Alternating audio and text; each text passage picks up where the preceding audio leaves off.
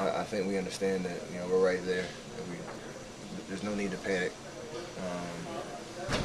especially with the month that we have in front of us, with the teams that are coming in and the teams that are going to be visiting on the road. So we just got to keep grinding, try to play 48 minutes. And I don't think it's disappointing loss tonight, but I thought we played well and just didn't make enough plays on the stretch with rebounding and